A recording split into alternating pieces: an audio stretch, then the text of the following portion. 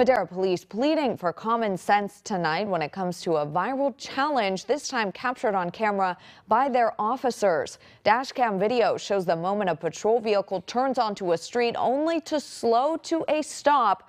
Parked in the middle of the road, an SUV with the right passenger door open and a person seen jumping back inside. Officials say the viral Keke's challenge, in which many jump out of their car and perform a set of dance moves while the car is moving, has led to injuries or worse.